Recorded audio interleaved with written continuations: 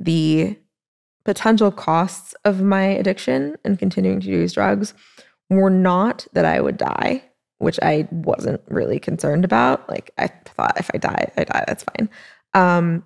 But the bad situation was I would just spend all of my money, lose all my friends and family, lose the place where I was living, which became a possibility toward the end, and would basically just have a really shitty life, just like a really boring, unremarkable life where my brain didn't work very well and I wasn't doing interesting things. And that terrified me. Hello, friends, and welcome back to the Win-Win podcast. Today, I am speaking to Cate Hall. Now, Cate is a very dear friend of mine who has had one of the craziest life stories imaginable. She started out as a top-performing corporate lawyer in the cutthroat world of Washington, D.C. She then became a professional poker player, which is where I met her. And then she went on to become a CEO and co-founder of a biotech company. However, her life has not always been smooth sailing. In fact, she has gone through arguably some of the lowest lows imaginable, including suffering from a drug addiction that very nearly killed her. And on top of that, going through, well, what conventional wisdom would say is a full-on psychotic break. I'm so grateful to her for having this conversation with me, you know, both as her friend who tried to sort of guide her through it as much as I could at the time, but in general, just like her willingness to talk about something so difficult and so personal in such a raw and transparent way. So yeah, this is an intense conversation, but I think a really beautiful one, and I hope you find it helpful and insightful. So on that note, let's dig in.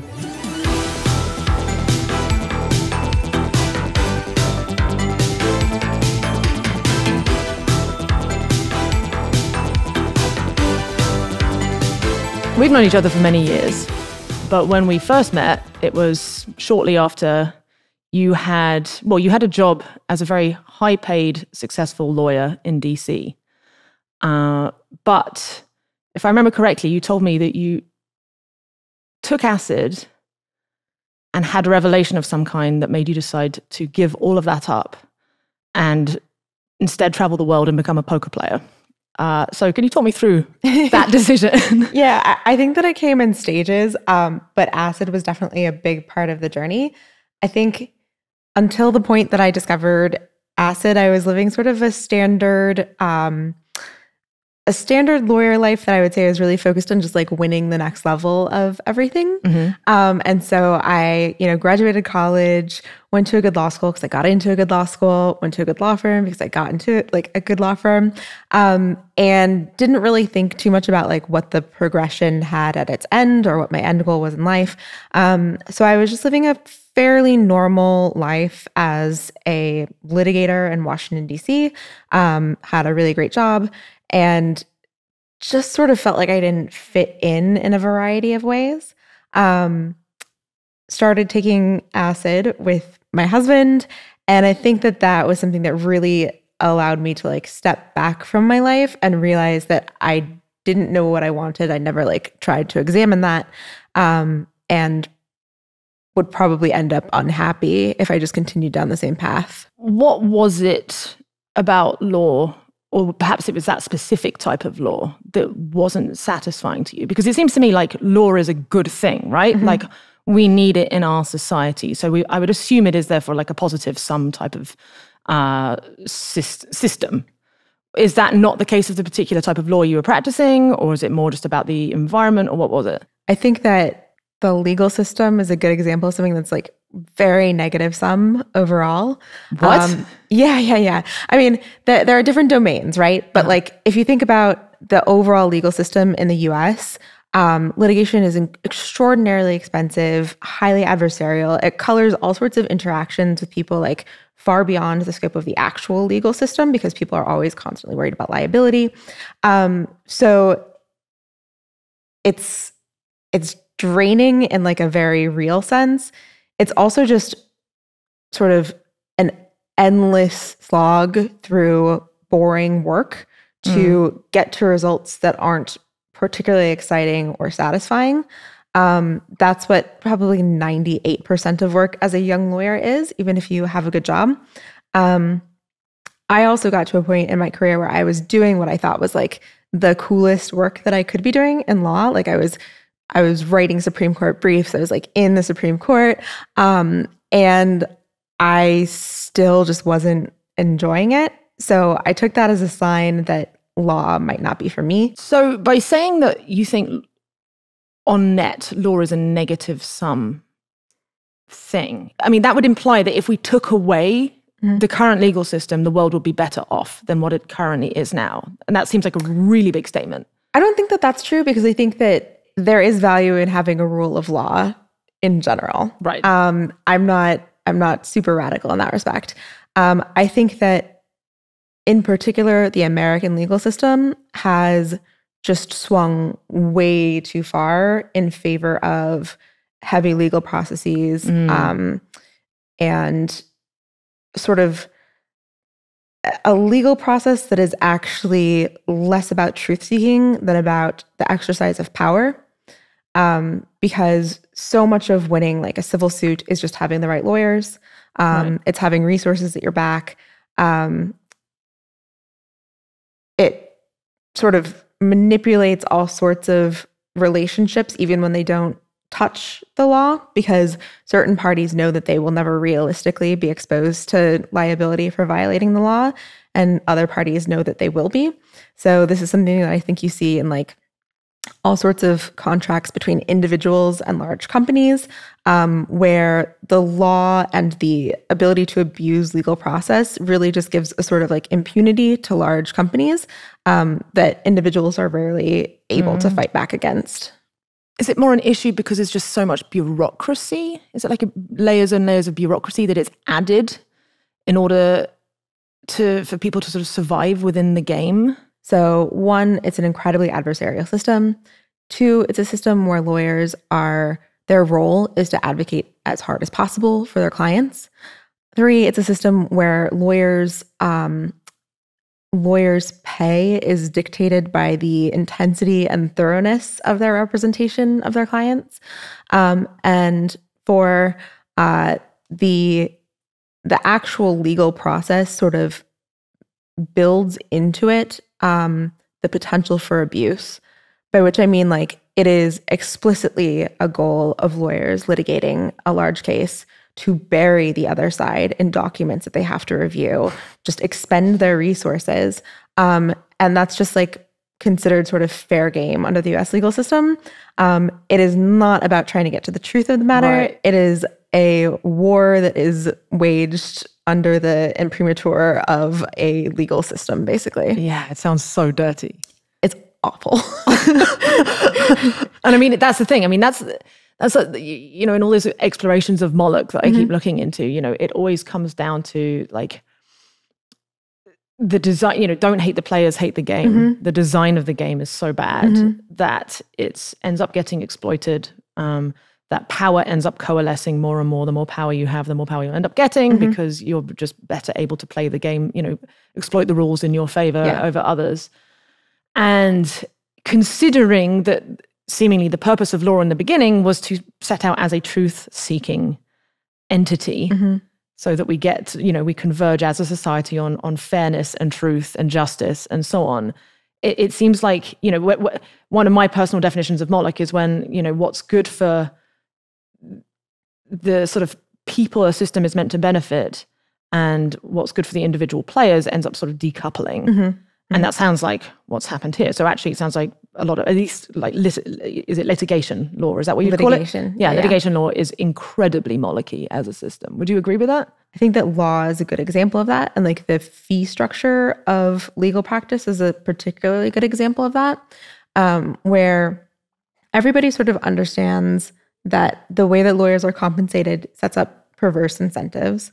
And people just haven't worked out a lot of good solutions to this, in part because lawyers don't have a lot of incentive to help people work out good solutions to this. In fact, they're directly incentivized for the problems to exist in the first place. Yeah. That's already like the most perverse thing. Yeah. Like they literally don't get paid unless there's some kind of drama. So they are incentivized to create a sort of almost, or at least to build a system that is likely to maximize drama between companies. Right. You're not really incentivized to like solve issues. Yeah. You're incentivized to litigate issues. Seems like a problem.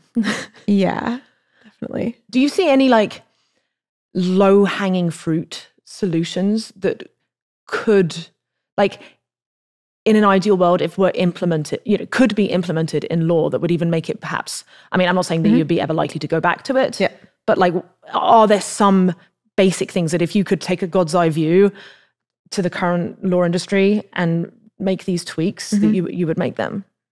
Yeah, so I think that there are a few different things that could happen in a few different domains. So one would be to make the actual process of litigation less susceptible to manipulation and abuse, which would mean things like finding opportunities to financially penalize companies and individuals who abuse process to sort of drain financial resources from their opponents. I think there has been some movement in the direction of this in law in the last 10 years. Another level that you could look at things on is like, what incentives do law firms have with respect to their clients? And I think that, again, you'll see in the last 10 to 20 years, more movement toward alternative fee structures. So not having lawyers charged by the hour, but instead having them charged by like the case or some chunk of work. This tends to sort of combat the problem of lawyers trying to find more work to do, but it also creates some problems in the other direction of like, if your compensation isn't really tied to effort, then you are incentivized to spend less effort doing the thing. But Surely win rate is correlated to effort. So if you just tie their compensation to the win, essentially, either the amount or a percentage or whatever, percentage share, surely that would be a more direct alignment. That's another alternative that people sometimes use. This is actually the typical structure in things like class actions, where lawyers generally won't be paid unless they win. And then they'll get a significant percentage of the recovery to compensate them for the risk of doing the case, not knowing if they'll win. A lot of lawyers don't like to not know if they're going to be paid while working on something. I mean, that's pretty understandable. But it would also then encourage them to not take on cases that are clearly superfluous, because that's part of the problem, particularly in America, right? There's this like litigation bloat, but there's just so many superfluous cases, and the lawyers right now are incentivized to make all of them to be like, oh yes, you should sue them and so on. And again, if they personally internally think it's only like a 10-20% chance of winning, then the case wouldn't happen in the first place, and that would reduce presumably costs for just general society again, right? Because it's on net extractive. So I think that's true. I think that it's probably not true that you only want lawyers to be taking on cases that are likely to win, because there may be a bunch of different factors besides like the justice of the situation that contributes to overall win rate. So I don't think that tying like all or many situations to results is necessarily the right way to go. I think even outside of the class action context, this is another area where people are moving in this direction. And increasingly, I've seen law firms willing to take on like a percentage of the recovery as part of the compensation. So they'll have some, maybe like a fixed fee for the work or a reduced hourly rate, and then they'll have some additional amount that's tied to results. I think that tends to strike a pretty good balance, though it's like doesn't work in all types of cases. No, it's like a hybrid model essentially. Yeah, that makes sense. It's also super relevant that in most cases, there's only one party that stands to gain financially from the result. So one party will be suing for money. They might get that money, and that's a positive result for the lawyer. You can take part of that recovery. If you're defending a lawsuit, you end up not paying money, And so there isn't like a percentage of not paying money that you could give to a lawyer. You could like negotiate some other form of compensation based on the result of winning the case, but it gets a lot more complicated than it is for plaintiff side work where you can just say, okay, you get 10%. It just seems such a tragedy to me that smart people, or any people, would have to expend so much of their one life and cognition on such a ridiculous thing. Yeah. That's what's so sad. The human capital cost is really, really crazy because a large percentage of people who are very successful at law are super intelligent. They could be doing other things.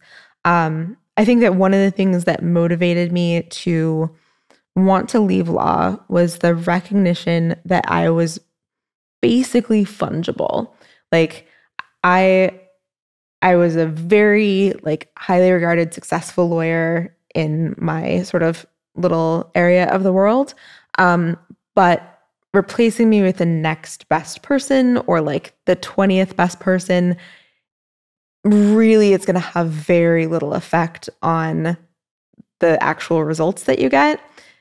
And so it's kind of just like this, I don't have a huge comparative advantage here. This isn't something where it's only me able to do this and I get some like kick out of that. And I think that I wanted to go in search of things where I felt like I had sort of unique things to offer and wasn't just, associate number 20 at this law firm putting in my hours. So you quit and you decided to play poker. Was that, did you sort of stumble into it or was it always a dream? I think I went through a phase like many people in college where I would play in like home games right around the time that Rounders came out and really enjoyed that and sort of just like filed it away in the back of my head as like, oh, I think I could be good at this. And then shortly before I started thinking seriously about leaving what I was doing, gambling and in particular poker became legal in the area where I lived. So I started going to card rooms and casinos and learning to play. And I really fell in love with it as a hobby. And I think at the time that I left law, I had some money saved. I felt like I was not then a winning poker player, but felt pretty good about my ability to become a winning poker player if I was like, putting all of my attention on that. So it seemed like a really fun thing to do for some period of time while I tried to figure out what the sort of long-term trajectory of my life might look like. What was your favorite bit about the game? Poker is really just like an endlessly fascinating game. There's the saying, something along the lines of, you can learn in a night, it takes a lifetime to master. It really just gets more and more complex the deeper that you go. I loved that. I love the competitive aspect of it. I think the one thing that distinguishes me from a lot of poker players was total obsession with and love for live reads, like figuring out what people wanted, what their holdings were based on physical stuff at the poker tables. So like body language. Body language, yeah. And I think at the particular time that I was playing poker, there was a lot of debate and skepticism about whether this was even a real thing. And it was just definitely a real thing as far as I was concerned. I think that, I was pretty successful in the time that I was playing poker. I think that I was good for somebody who had my level of experience, but not like incredibly remarkable at the fundamentals of the game, like modeling, math, things like that. I think that I was actually exceptional at learning how to read people.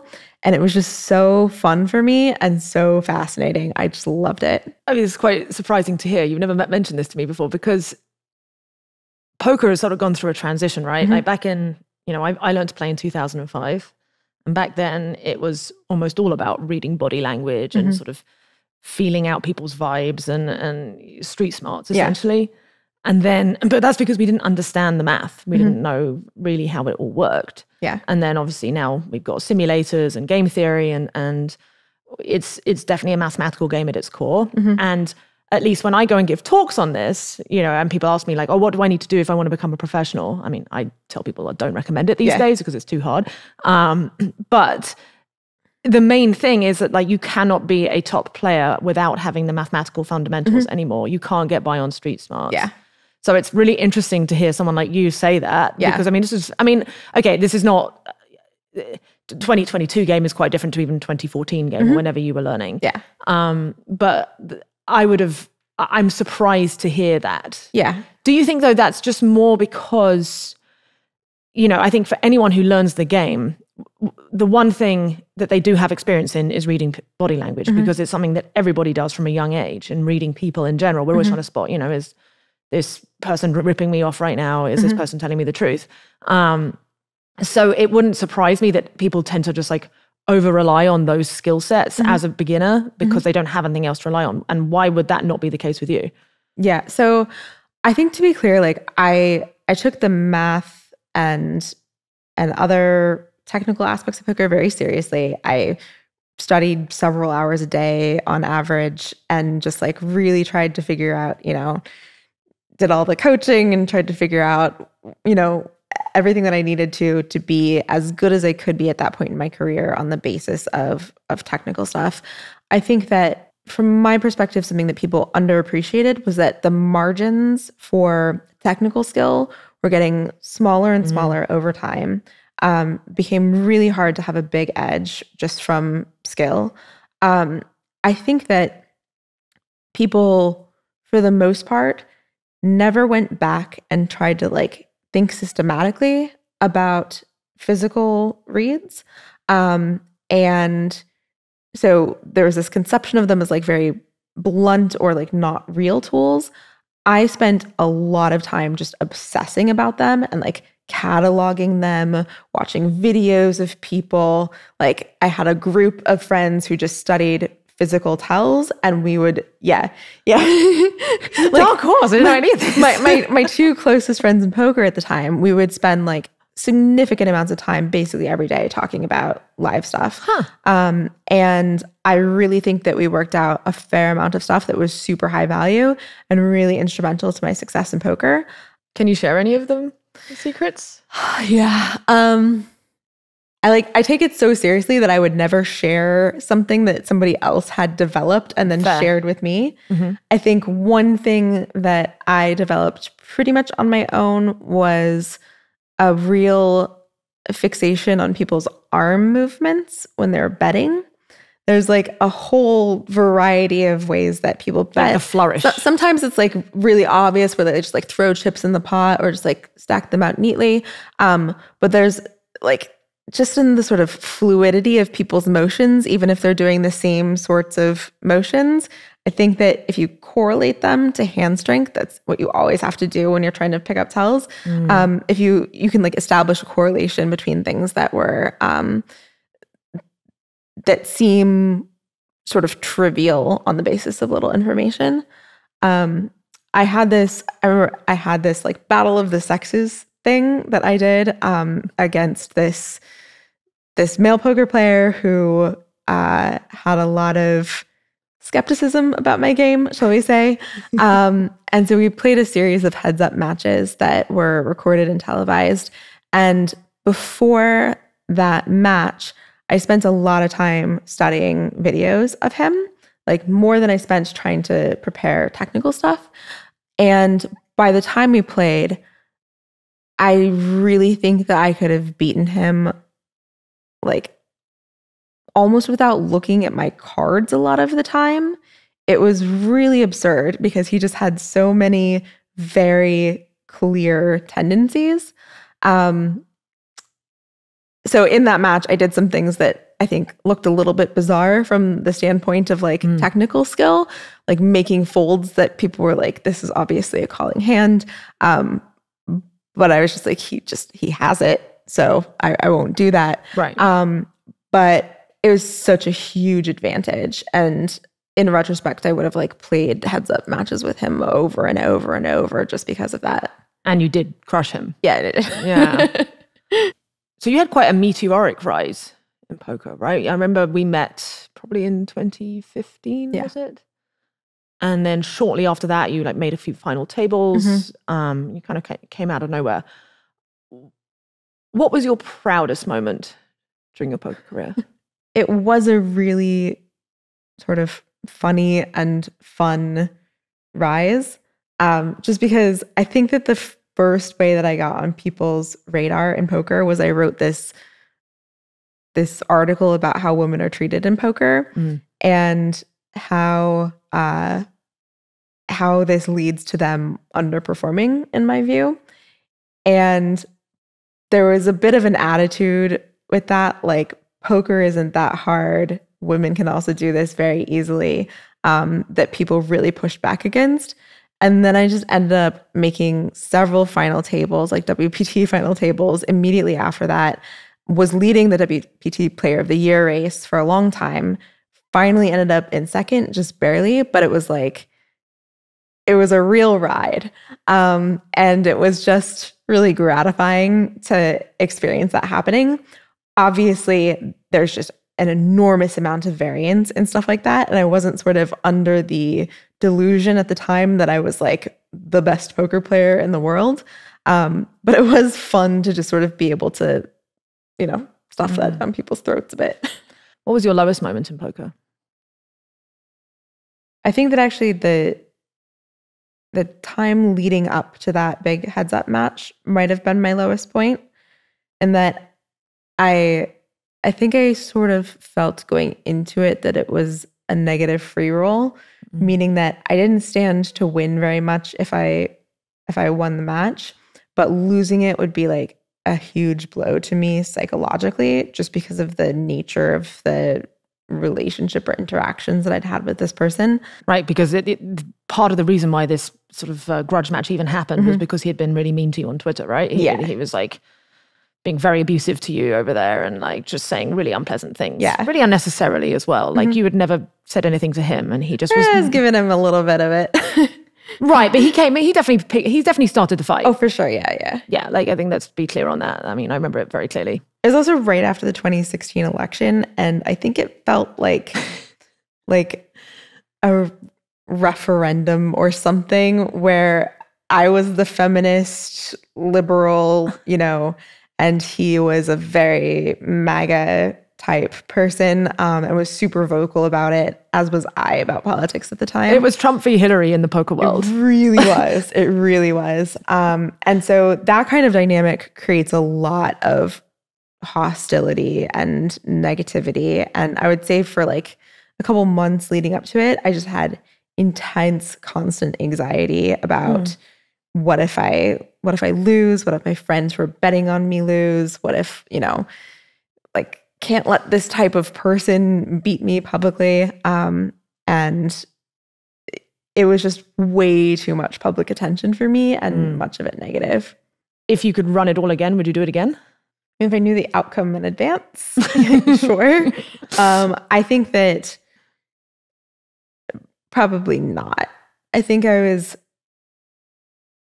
definitely not my best self in that situation, in terms of like how I fueled the animosity, how I egged him on. I was just anxious and angry a lot of the time. And I'm not sure if there was a way to navigate that particular situation that wouldn't have involved that. So I'm actually curious to go back to you mentioned this blog you wrote about the treatment of women in poker. Can you paraphrase it? I think it was basically just along the lines of, you might not realize why it's annoying to be a woman at a poker table and the ways in which it can be unwelcoming to women, the game. Poker's audience is heavily, heavily skewed male, as you know. And there's just a lot of focus on physical beauty and sort of attractiveness and sort of trivial things, sexualizing situations at the poker table. It just felt like particularly coming from a professional background, it felt super retrogressive to me. I was like, wow, I can't believe that this is, the environment that these people are operating in. I think that there are advantages and disadvantages to being a woman in poker. I think the primary disadvantage is one that I don't see being talked about a lot, which is that it's really hard to form the types of study groups and peer groups that men rely on to succeed in poker as a woman. You're always sort of like, maybe not always, but you're often looked at with a lot of suspicion. Your motives are questioned. There's always this sort of flavor of women who align themselves with men in poker are using them in some sort of like vaguely sexual transactional way. And I think that it's actually significantly more difficult for a woman to achieve an elite level of success, primarily for that reason. Yeah, I can see that. I mean, certainly today, your peer group, your study group is so key. Right.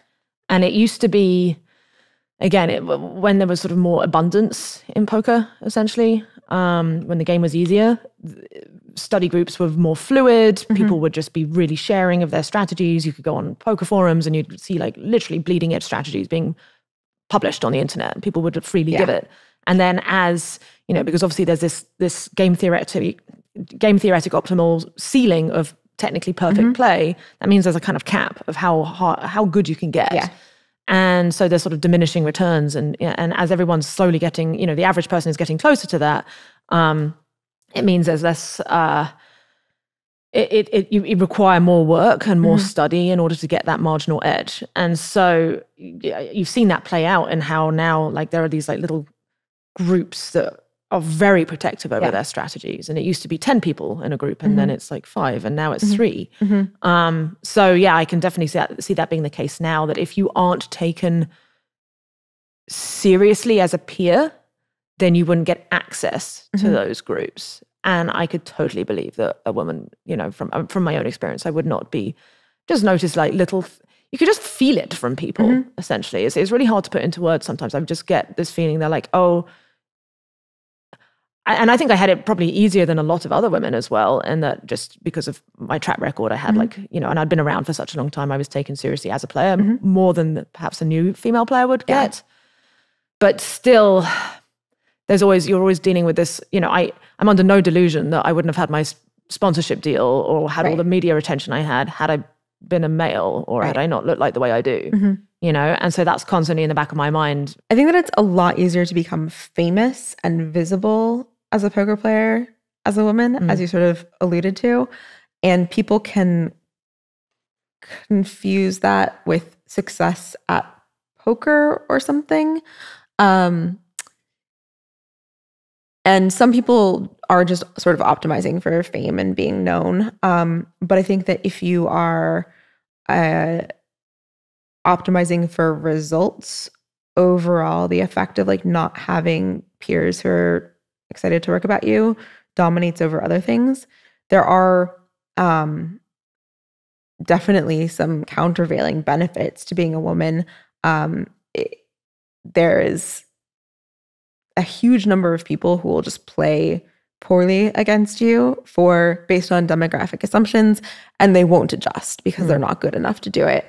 And that's where a lot of your money comes from, especially in tournaments where you have a lot of amateur players.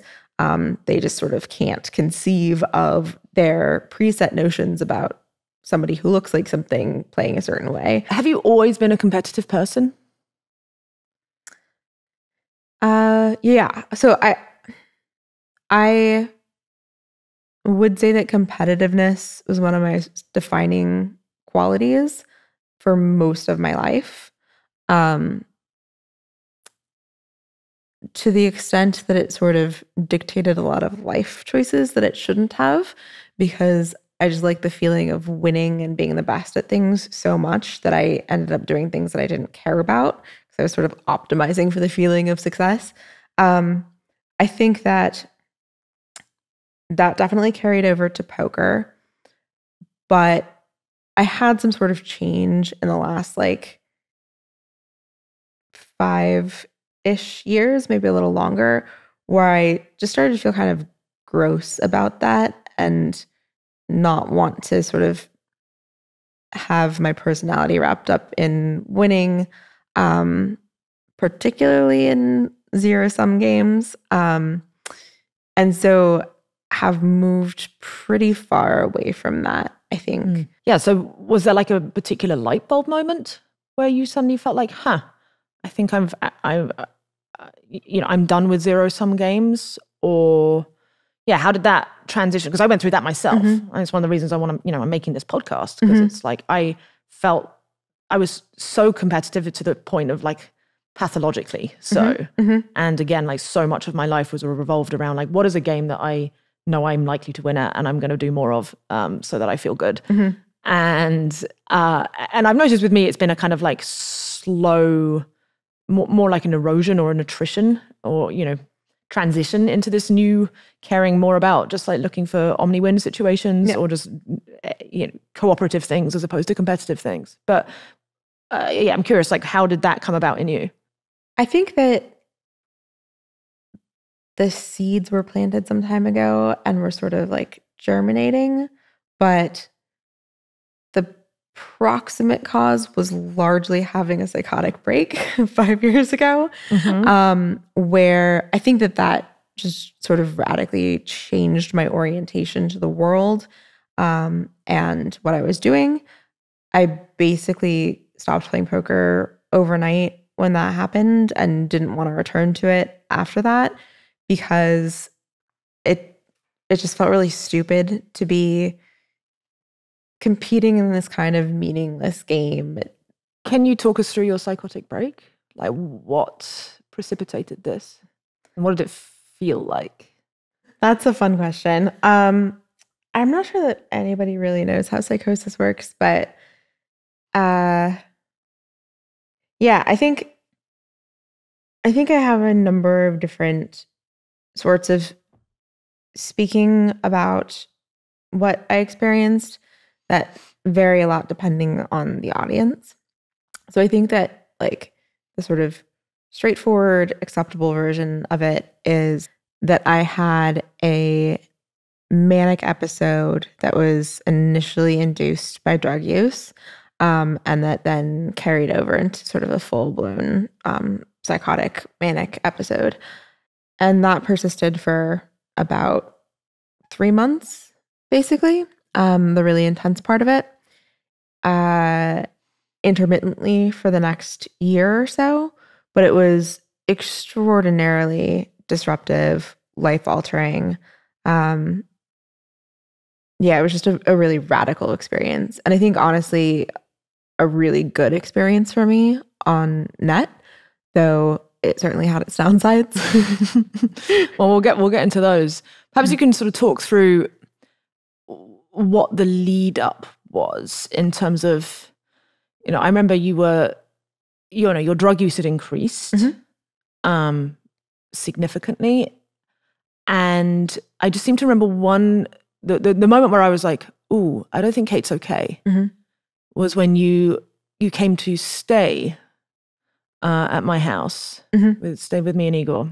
And, you were an atheist. You'd been I considered you sort of like, I was, we were both atheists, and we were very into rationality. And you came in and you're like, okay, Liv, just so you know, I'm not an atheist anymore. I met God, and he's got a very male energy and also a weird, wicked, dark sense of humor. So that's the situation. And then you also started then talking about a lot of more other things that made less sense. Yeah. That was a very like jarring moment. Oh, I bet. Yeah. And what was it, like a particular moment? Like, did you have a particular drug trip? Or was it like a trip where you were just like, oh, hey, I'm in, what does meeting God look like? Yeah, I think it was interesting. There was a very clear lead up to it where I'd been experimenting with like particular drugs sort of I'd gotten very into a couple of particular drugs because of the sort of effects that they had on my consciousness and ways in which I felt like they allowed me to experience different parts of my mind that I didn't ordinarily have access to. So there was this period of experimentation of maybe a few months leading up to it where I really had the sense that I was like trying to come up with the right recipe for something. And it got more and more intense. This is an aspect of the story that I think might sound weird or crazy depending on your view of what happened. There was like a very clear time when reality just like broke open for me. And in the like hour before that happened, I was so sure it was going to happen that I like went around taking like photos of everything in my area because I wanted people to like recreate it for later experiments. I just really felt like something big was about to happen. Were you already high in that moment? No. Oh, so you were sober? Yeah. And I basically, I was doing quite low doses of drugs at that time, like very small. But I took this combination in a particular sequence, and really in a way that no previous drug experience had. And I'd had a lot of drug experiences at that point in my life. It was like reality just broke apart for me. What does that mean? Like, what does that experientially, like, did things look completely different? Yeah. So the first experience that I had, I think actually like the explicit God sort of thing didn't come in until maybe a week or two later. The initial experience that I had was basically I was suddenly removed from my body and saw myself from the outside. Then I zoomed out further and saw like, infinite me's in the same room stretching in all directions, and this like sort of lit pathway between moments that I was like following with my life. Like a timeline? Like a timeline, yeah. In many worlds or? Something like that. That's kind of what it felt like. And then it zoomed out another level, and I saw that this was like basically like a crystal lattice in this larger world where there were sort of not like God, but sort of Hindu-like deities around me. And I remember like there were these two wheels that they were turning, which had men tied to them, like writhing in pain. And I was so shocked by this and so afraid that I like pulled myself out of the experience. I think that particular imagery is really interesting to me just because of like learning about Buddhism after that and like samsara. And why? What's samsara? Samsara is like this circle of life and reincarnation whereby people are reincarnated over and over, and the nature of life is suffering, and the point of life is to learn how to escape that like cyclical suffering. But you didn't know about that at the time? I had no knowledge of it whatsoever. It seemed like a really important thing to me, but it's not something that I'd ever encountered as far as I know in my life before that. Anyway, I pulled myself out of this basically because I was super afraid. And I remember feeling like there was this like river of energy, like psychic sort of energy. Like I called it the river of consciousness in my notes after the fact. That was running through my room and wanting to like pull me into this sort of general unified experience of consciousness. I was really scared by that because I wanted to sort of retain my individual sense of self. And I was afraid that if I sort of gave into that I would disappear in some important way. The experience was so categorically different from anything that I'd experienced before in my life, that there was no chance that I was going to like have that experience and then not try to figure out what was going on with like all of my energy. So I really threw myself into this. One of the initial experiences that I had after that was trying to go back to the river and allowing myself to enter and feeling myself sort of like dissolved in this universal consciousness. And it was just like incredibly beautiful. And, you know, people talk about like returning to source, returning to home. Really one of the most beautiful experiences of my life. So was the fear not warranted? I think the fear was not warranted. I think that my experience in general with exploring spirituality and like mysticism has been that a lot of things that seem really frightening at first are actually sort of about particular self-concepts and like types of like sense of ego that people have and are reluctant to let go of because they're sort of the self-image that we've built up over the course of our lives. But in moments where you're able to like let go of those things, it really is the most profound, extraordinary experiences I've had in my life. So this was about a week prior to then meeting God. Mm-hmm.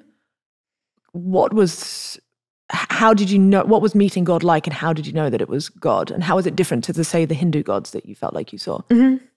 I think it says something about the way that I experienced this event, that my really strong impulse was to figure out how to replicate it and record it and share it with other people.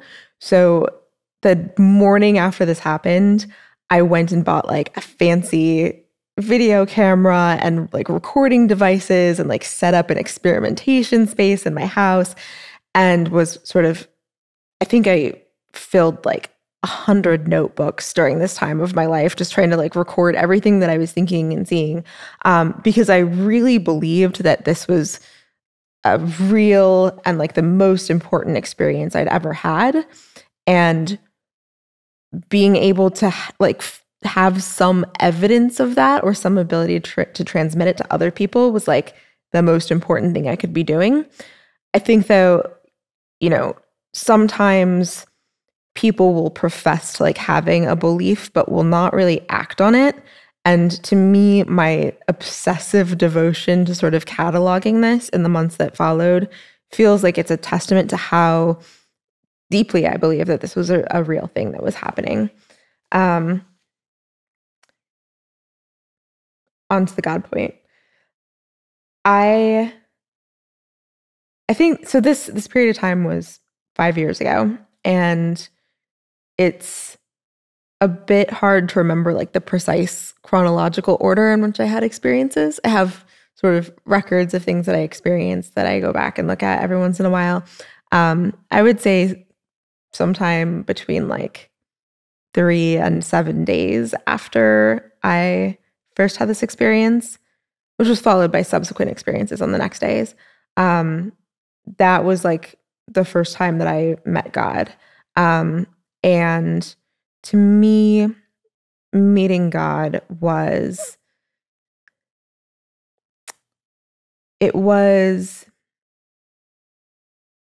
sort of, so in recovery programs, which I later joined, people talk about having a God-shaped hole that they're trying to fill with drugs.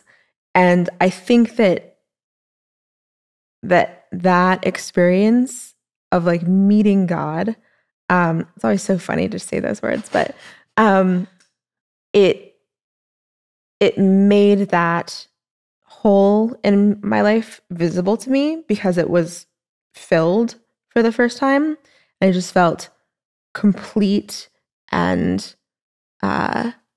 safe and loved and all of the things. Just sort of like this like power chord of all the beautiful and profound things to feel. And it was like nothing I'd ever felt. It was also tied to this like real sense of a volitional being that was sort of that I was interacting with. And one that, as I told you at the time, I guess, felt like it had a really sort of funny sense of humor. How did you get a sense of humor from it? Did it speak words to you? Did you hear like actual words you could understand, or was it just like a feeling?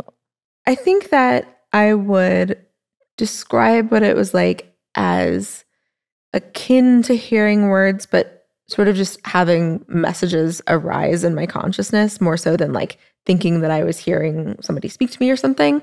There were just like particular types of phrases that would like well up in my consciousness over and over again when I would have these experiences and would feel like they really pointed to something. And there was that. There was also, so I think there are a number of experiences in this vein, but one thing that I think people kind of get when I talk about it was this experience of suddenly flashing back to like all these moments in my life long buried in my like personal psyche or whatever, where I had like told jokes that nobody had laughed at the time, which sounds really bizarre. Like this like feeling of feeling like an outsider or like not appreciated, something like this. Yeah. And this just like deep sense of like, no, I got it. That was funny. Like I was paying attention. And it just really felt like this like caring thing that, you know, knew me to a really deep extent. Obviously those are all things that were like in my consciousness somewhere. So take it for what you will. But yeah, I think that's like a good little vignette of what the experience was like. So I can imagine a lot of people listening to this, you know, this is probably a very polarizing conversation for a lot of people. Yeah. I think, you know, and certainly for me, when I heard this sort of 5-6 years ago, you know, I'd had a few drug experiences myself, but nothing like that in any way. And I was, you know, I was just like awash in a sea of skepticism and kind of fear, basically, because I was fearful for you, my friend at the time. I could see you were fundamentally changed. And I was concerned as to where this was going to go, and, you know, what the logical conclusion of this was going to be. And having now like been through nothing on anywhere near that scale, but a few sort of similar things myself where I've sort of, my own horizons have been a little bit more opened up to this stuff. You know, I personally can sort of almost like put different hats on, and I can view it, you know, like in one moment I can be like, well, this is like an archetypal, you know, manic episode that goes too long. You have too much sleep deprivation, and then it turns into psychosis. And one of the most unifying factors amongst all people who seem to have psychosis is that they meet God, or they feel that they are God, or some kind of like deity type thing where they see everything, feel everything. It's usually very blissful, but it's also got a lot of fear, and then they want to get back to that and so on. So in many ways, it like ticks all those classic boxes that a person in a white coat would say. But then I put like my spiritual hat on, where I've been there myself, and this also ticks all those boxes of like, yep, there is this thing that's sort of out there, and until you feel it, or you've experienced it, you can't possibly envision or like get a taste for it. So I guess my question is, how do you sort of epistemically navigate this? Do you sort of hold it in terms of like different probabilities of what's likely to be true, or do you think both descriptions are equally true? We have a really poor understanding of what psychosis is, even what we think it is, where it's really a label that we apply to a set of symptoms and behaviors more so than like a causal mechanism. So I have no compunction about saying that the behaviors and attitudes that I was engaged in at the time fit the definition of a psychotic episode. I think that if you look at other cultures and places in time, the same set of symptoms would be interpreted in very different ways. And sort of applying the label of a pathology to it can give this sense that we understand the thing that is happening when we really don't, even on a scientific account. So yeah, I think that the primary difference between these two sort of ways of describing what happens is that one entertains the possibility that the cause of what you experience is not limited to things that your brain is generating, maybe, and the other doesn't. I'm not even convinced that that's a very clean distinction, but it's at least a plausible one. But I think you can't, you can look at the same set of facts and call it a spiritual experience or a psychotic episode, depending on what your cultural background is, the spiritual community that you grow up in. And so often when I'm speaking to more rationally minded people, when I don't have some interest in helping them understand what my experience really was, I just use the language of a manic episode, and that's totally fine. And I don't feel weird about that. You are a rationalist by training, and by that, I mean someone who thinks about things in terms of uncertainties. You're very comfortable with living in the gray zone, probabilistic thinking. I mean, poker trains you in that. I assume law trains you in that. That seemed to mostly go out the window at the time when we were talking about it. I was like, how certain are you that what you met is God and that it's not just a product of your brain? And what was interesting was that you actually were still able to talk about things in rationalist language, which I've, funny enough, had a couple of other friends who've had psychotic breaks, and they were not able to in any way. They were dead certain about what they were believing in was real. They were awash in hubris and had no granularity or nuance to what they were saying. But you didn't have that. You were like, I might be crazy, but this is how it feels. And you were able to sort of, you were still using the language of someone who had extensive probabilistic rationality, evidence-based training. So I think it's interesting because I think that there are ways in which rationality helped me. I think there are ways in which rationality really hurt me. There are definitely ways in which it helped. I think something that felt very obvious to me at the time was that lots of people have experiences that they interpret as talking with God. Most of those people, I assumed, weren't, or were later embarrassed by or retracted what they said. So I didn't expect that there was a reliable correlation between how things felt and what the reality was, or what my later view of the reality would be. And it was kind of just on base rates, there have arguably been 0 verified mystical experiences in a way that a rationalist would accept. You can use different versions of rationalist and different versions of mystical experience there, but it's probably this is a thing that people experience a lot, and I'm not exceptional. I think that the way that rationality really got me in trouble and extended my what turned into a serious drug addiction for a long time was there's this concept of a Pascal mugging. Can you explain that? Yeah, let me see if I can. So I don't really remember what the initial Pascal mugging is, but it's something of the form: a man approaches you on the street and says, "Give me $5, I'll pay you back $10 tomorrow." You say "No, that's not, the odds aren't good enough. I'm not going to do that. Why would you pay me back?" And he escalates the price until it's $1 billion. And the sort of intuition that you're supposed to have is that at some point the payoff for something becomes sufficiently large, then it makes sense to take the really small probability of a payoff. Yeah. I apologize to anybody who actually knows what the true Pascal wager I might do a full definition of it anyway, but it's definitely good enough. It gets the point across. It's something like that. Yeah.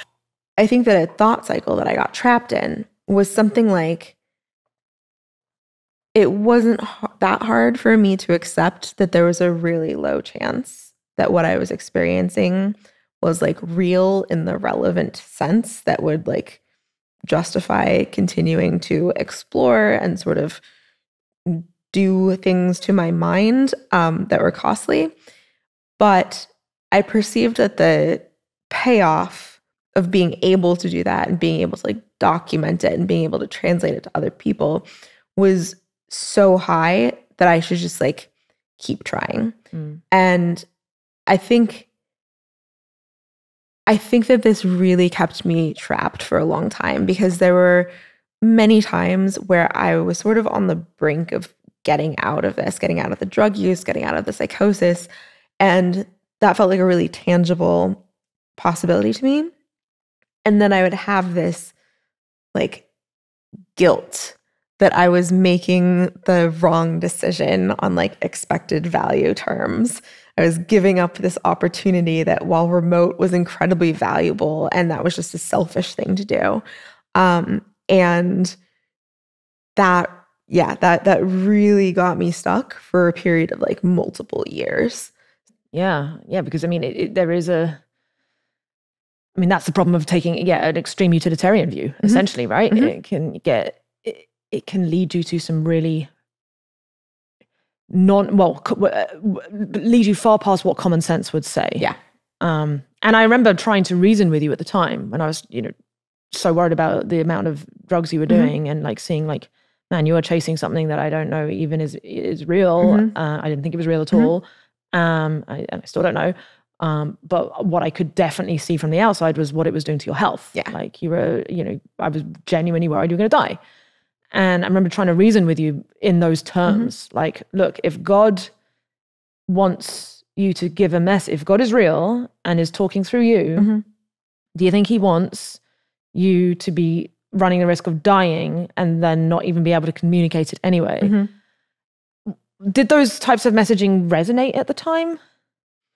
I think that it was that type of messaging that was ultimately most productive for me. But that I needed to go through like a lot of cycles of abusing drugs to get to that point where I was willing to say, I misunderstood what I was supposed to be doing here. And I think that there's an effect where the longer I had been doing this and like sacrificing a lot for it, the more important it felt to me that there be some sort of resolution of the situation that was appropriate. Like that I would come to some realization, or that there would be a time that it felt like, okay, I've done the thing. Right. There'd be like a clear end to the story. Yeah. Yeah, like a nice movie, like nice packaged wrap up. This is it. This is the lesson. But that wasn't coming. And that wasn't coming. But you did successfully break your addiction eventually. What were the methods you tried to break it? And in the end, what was the thing that worked? So, I mean, I tried a bunch of recovery programs in the sense of sort of repeatedly doing AA or NA, things like that. And not infrequently would have some limited success in them and then relapse after a month or two, something like that. I think that going to rehab was really important for me. Just having a lack of physical access to the option to do drugs for 60 days and really giving my mind time to focus on other things through that.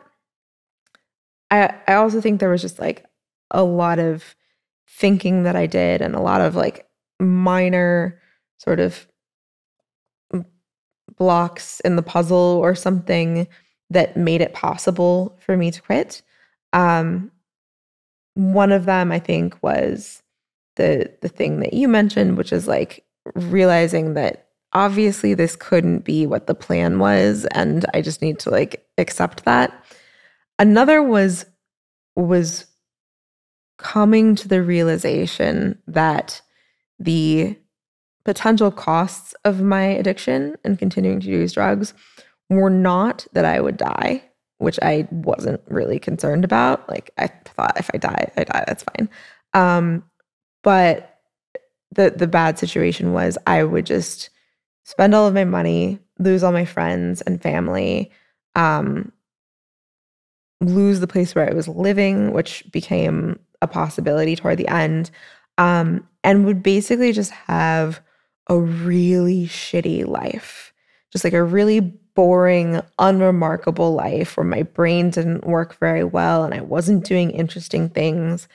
And that terrified me. So it was actually the fear of mediocrity. Yeah. You were fine with either a dramatically good or a dramatically bad outcome, but mediocrity was the thing that scared you. Yeah. Yeah. I wonder if that's your competitive nature. I think so. I think it was also some form of self-loyalty where I felt like I'd been through a lot of really difficult things in life and had a life that I was very proud of and felt very interesting. And it just felt like a disrespectful ending to the life of the person that had put in all of that work so that I would have a good life. Yeah, it's interesting because like I want to try and find win-wins in every situation. And what I would like the idea, I'm curious myself. I think it's good that we're deliberately not mentioning the like cocktail of drugs that you were using, for example. I don't want to incentivize anyone to go out and do this. Yeah. But part of me would like to experience what you experienced. Yeah. But like, does it have to come with the cost that it came with? Why can't it be, if my philosophy, whether it's true or not, I don't know, but the philosophy I'm choosing to believe in is that this can be a positive sum universe and that there are win-wins in almost every situation. And our job is to just figure out how to manifest them and how to think about them and reframe it, etc. And like your journey, I mean, I'm guessing that you would look back on this and be like, you are glad for the experience, even though, in some universes you probably didn't make it. Yeah. Right. But like, is there a way to have the kind of experience you had without the down? I think yes, for at least some people. I think that there's like a body of thought on this in terms of people who write about psychedelic experiences a lot. Like Alan Watts's once you get the call or once you answer the call, hang up. Like some people are able to have. What does he mean?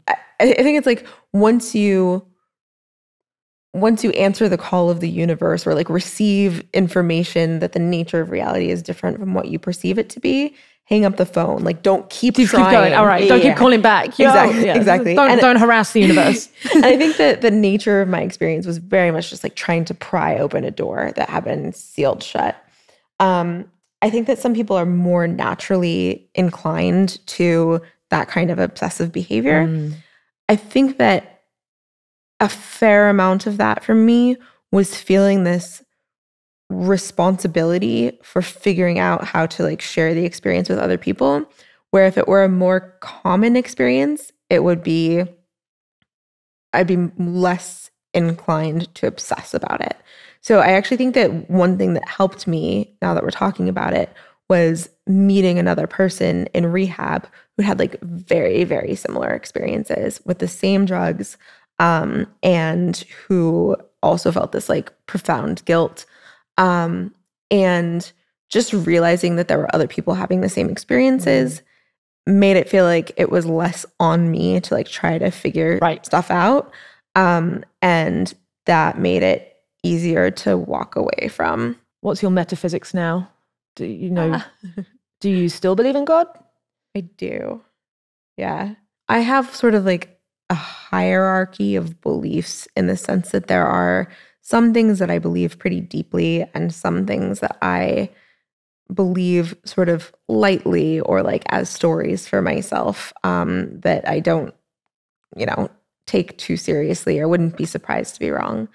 I have a very strong belief that there is like a form of reality beyond what we perceive physically that is like really relevant and real, and that it's the case that when people talk about having spiritual experiences, they're not speaking metaphorically, which is what I always assumed before I had these experiences on my own. I think below that, there's a level of I interacted with this particular type of God. It's not a very well-defined God in my view. It's definitely not like an omnipotent or omnipresent or whatever God. It's just kind of like a creator who is sort of doing his best or something like that. I think it's sort of the most similar thing I know of in religion is like Gnosticism and the demiurge. What are those? Gnosticism involves kind of like a cascading series of gods from like the one true God that is like ineffable and not perceptible, and it sort of descends through levels of purity and power to the demiurge, which in at least some versions is like the creator of the world. So it's like he's not the God, he's just the person who created this particular world, sort of the same way that... So like the simulator. Yeah, exactly. If like, if you put it into those like terms. The video game designer, basically. Right. I think that's a lot closer to what my view of this thing is. And which one did you think, the one you met, which matches up? Was it the original, the OG? No. It was the demiurge. More like the demiurge. More like a guy who's like trying his best, and it's like pretty good. Like he had a lot of great ideas, but definitely not perfect. Interesting. Right. Because that's always then, I think one of the strongest arguments against like the classic God is all loving, God is all wise, God is all capable, God is all knowing. Mm-hmm. And then it's like, okay, why child cancer? Mm-hmm. Why pedophilia? Why torture? Why are all these awful, awful things in existence if there is this all-knowing, all-wise, all-capable, all-loving God? Like, it just doesn't make any sense. No. Right? Yeah. So, like, how do you marry those up? This is further down on the hierarchy of beliefs, which is like, I have a number of stories for this that seem plausible to me and no real way of like sorting between them, like for thinking about the problem of evil in the world. It feels interesting to me that anytime you talk about a God or a creator, people really attach to sort of like a pure Christian, the God with all of the things and qualities. And I get why that happens, particularly in our culture. But it's actually like, if you think that somebody created this world, I don't see any reason to believe that thing also created everything, as opposed to there being like other beings of spiritual significance, other layers of creation. Like, if anything, this means that there's a layer of creation that we're not perceiving. So why would you assume that there can't be others? And having like a single God feels like a very specific case of what God or gods could look like. And I think it gives a misleading impression of what I'm talking about when I talk about encountering God. So you got out of your addiction and you didn't go back into poker, and you now lead up, well, I mean, you're best to describe it, but you now work in biosecurity, biotech. How did you get there and why? A lot of it was being in the right place at the right time and having certain skills that were helpful. So after I got out of rehab, I decided that I wanted to try to do things that were helpful to other people. And I had been involved to some extent in the effective altruism community and knew what that was about. And so we started looking for ways to sort of insinuate myself in that community and figure out how I could be helpful. And initially that was with my law degree. I was doing sort of independent research on a grant looking at ways that law could be used to reduce biorisk. And through that, met a bunch of other people in the community and sort of adjacent communities who are working on biorisk from other perspectives. Can you define biorisk? biorisk is sort of like a catch-all term for a variety of different types of risks that go through biological systems.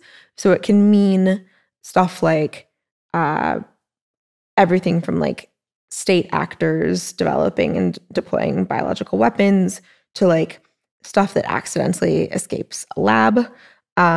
Arguably, it can also cover things like zoonotic disease, but it's basically biorisk is a field of study aimed at reducing the risk of a very bad event from some sort of biologically mediated system.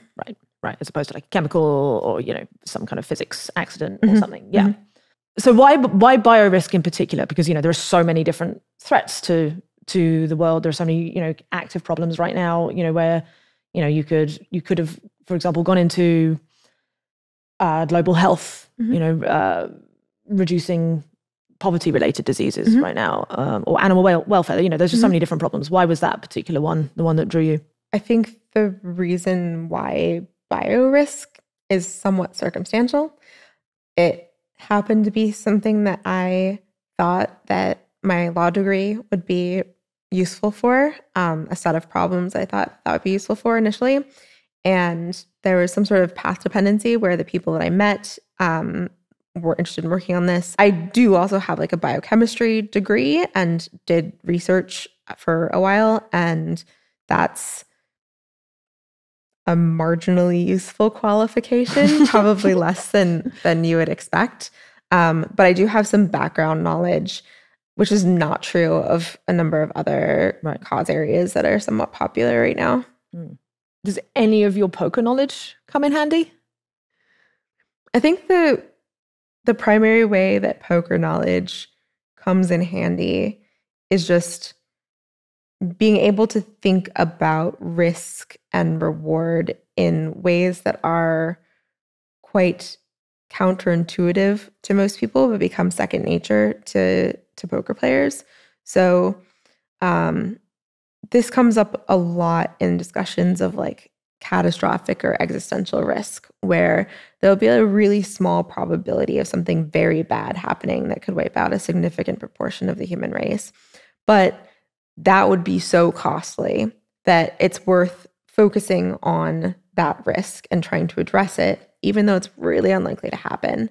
A lot of pushback people give on anyone who's working on sort of low probability but potentially bad, very large risks is like you're being Pascal's mugged, right? They're like, well, aren't you just falling victim to that same thing? You're wasting resources on a thing that's, if you think it's only a 1 in 1,000 chance, okay, sure, it might kill 5 billion people, but the 1 in 1,000 is so small. Go do something better with your time and money. Like, what would your argument be against that? With that specific example, that's like a 1 in 1,000 risk of 5 billion people dying is really, really high. Some people will say why that's high, because there's some people that doesn't intuitively seem that way. Right. So a 1 in 1,000 risk of 5 billion people dying is sort of equivalent in value terms to a 100% chance of 5 million people dying. They're not actually equivalent in many relevant senses, but this is a way that you can think about what the real cost is. It's not incorrect to think about it that way. Yeah, yes. It's at least useful for guiding decision-making to think in these terms. And so if you think that saving 5 million lives is important and valuable, and you sort of trust the assumptions that you're relying on in your analysis, it can really easily make sense to do stuff with that kind of probability. Another aspect of this is that I don't think that I'm very susceptible to being mugged in this way relative to some people who take like certain forms of long-termism seriously. Like, my experience personally has convinced me that you just have to have sort of like a discontinuity in your thinking. You have to just be willing to say at some point that, I'm not willing to take infinitely long odds for an infinite payoff or something. You just can't. Even if there's like a good argument for it. You just need a rule of thumb to say, no, I'm not going to double or nothing in the universe. Or exactly. Right.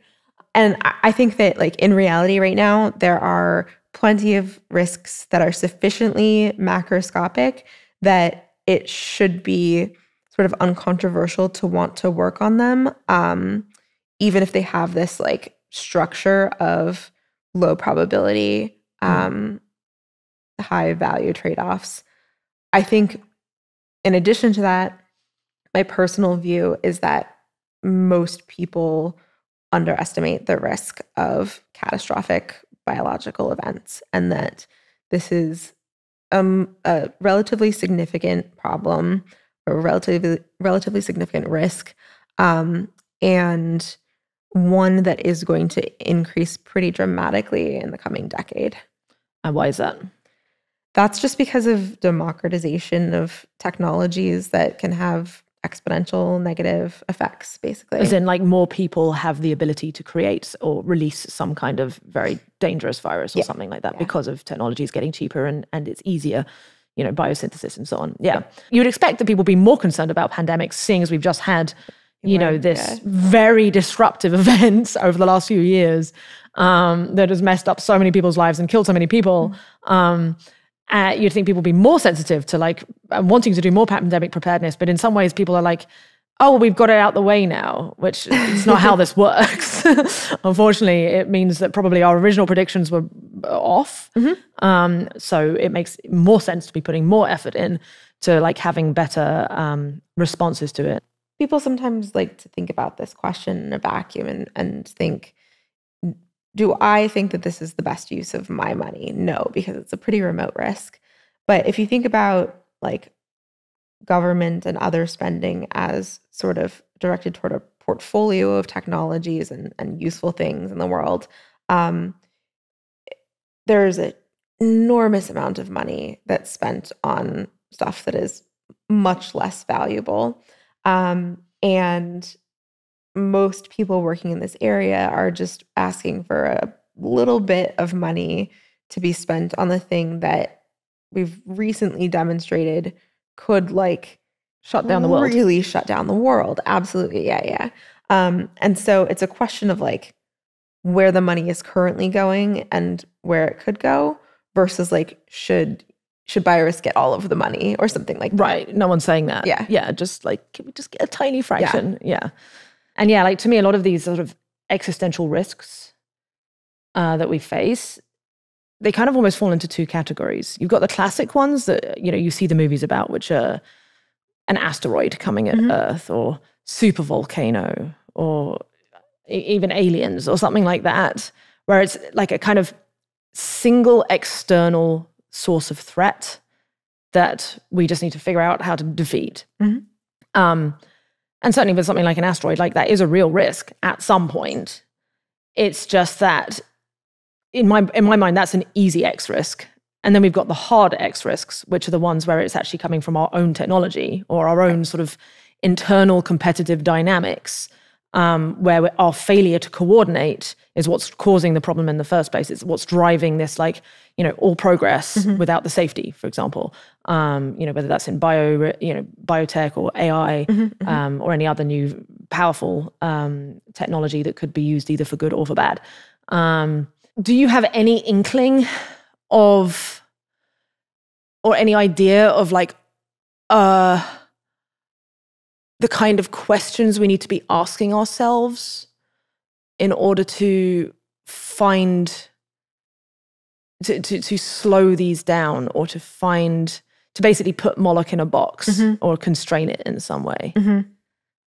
When it comes to sort of large-scale risks, a lot of these have the form of there are naturally offensive technologies and there are naturally defensive technologies. And part of the goal all the time is to reduce the pace at which offensive technologies are developed in order to let defensive technologies catch up. And I think that there are mechanisms for slowing down the development of the most dangerous things. So like an example in the biorisk context would be efforts to limit access to sequencing technology or synthesis technology, where you can make the audience for those things limited to a certain smaller group of people. And this reduces the proliferation. That's really the problem there. I think a lot of the pushback you hear from within the sort of progress forward scientific communities is that, or at least the argument that I often hear people make is like, yeah, but you're basically saying that you want to restrict information. You want to keep information more centralized as opposed to letting us democratize it and publish everything.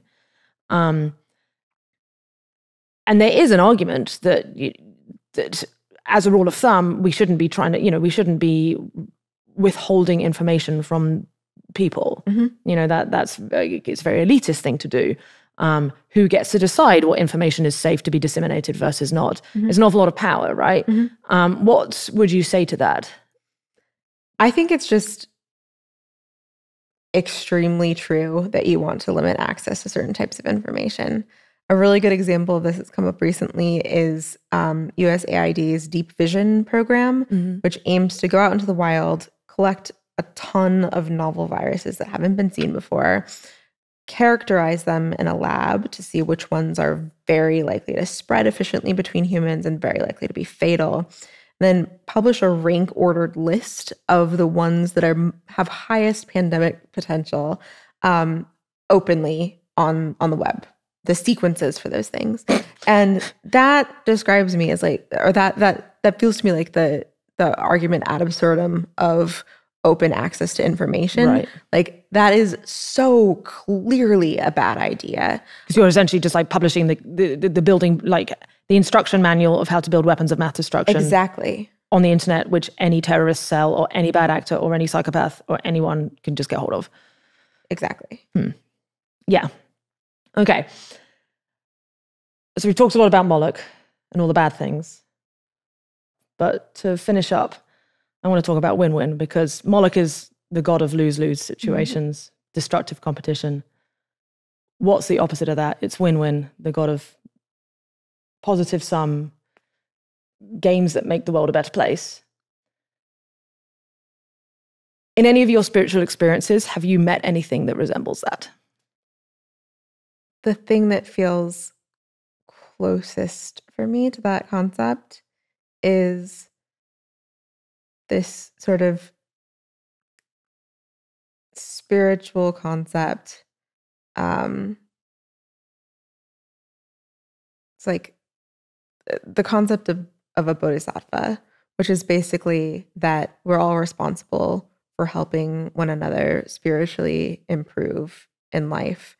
And that is like the primary purpose of a moral being's life, is to aid other people in achieving sort of higher states of consciousness. And I think that reflects sort of a belief that one's well-being cannot be separated from the well-being of others. That concept is also reflected in a lot of other places in spiritual traditions. And I think that recognition that advantaging ourselves at the cost of other people really isn't winning, really doesn't feel like winning, is an important one. Beautiful. There we go. Thank you so much for listening or watching, whatever platform you're on. And huge thank you to Cate for opening up about what must be such a difficult topic. Please give her a follow. Twitter is her most commonly used platform. And of course, please like, subscribe, share, scream from the rooftops, however you feel, to talk about the Win-Win podcast. Make sure you catch the next one. There's some really exciting guests coming up in the next few episodes. So I love how this is starting to get the ball rolling. We got a podcast going. I'm going to stop talking now. Bye.